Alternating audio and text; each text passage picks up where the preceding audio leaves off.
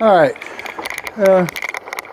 ever since I started doing some of these off-road videos, my video has been rather shaky. And I thought the cameras I had and I was using had some video stabilization in it, but apparently not very well. So I've been trying to try different cameras to see if it gets any better, but obviously, as you can see from some of these videos, not having much luck. Besides the shakiness, I'm getting noises, and the camera's picking up a lot of extra noise from the shaky vibrations.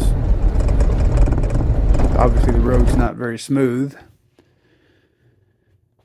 So I thought I'd do this little short video to show you what I've been using and what I've just received, and I'm going to try for our next off-road adventure. So hopefully we can get better video with less shakiness. Yeah, there is software out there that I may be able to use to straighten the videos out, but I haven't tried that route yet. I've been reading pros and cons on that.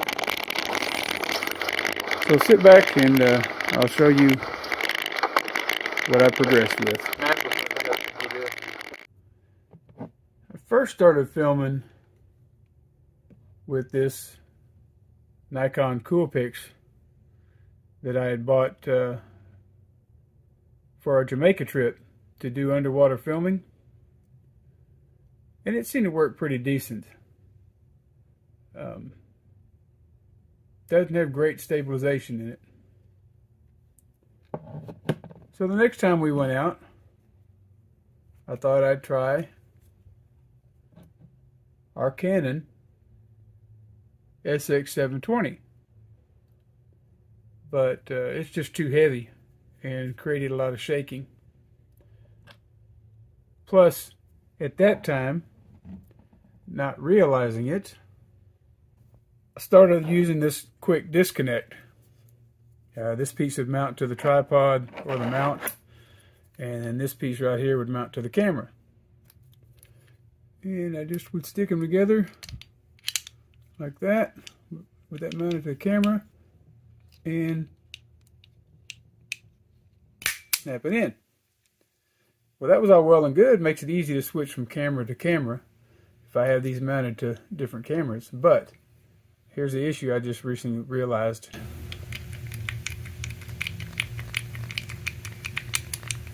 That moves around in the base, which allowed the camera to pick up that noise, and it really made for terrible video. So as you can see, had some really bad video that I really couldn't use from our rendezvous video that I'm putting together. So I've upgraded, I guess you could say. I just recently received it in the mail, and I got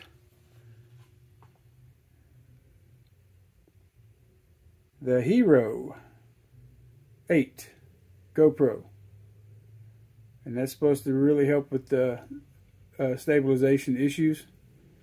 It's an action camera made for this kind of stuff, so we'll see how it does on our next off-road trip. Bought some spare batteries as well, because it's supposed to have a short battery life, 1.5 to 2 hours.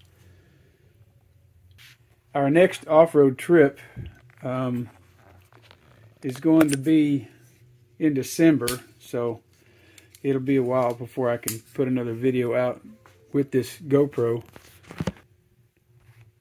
I hope this helps some of y'all out there. I know it's helped me to know not to use those quick disconnects anymore. Just mount the camera straight to the tripod, and yeah, the better stabilization you have in your camera, the better off you're going to be.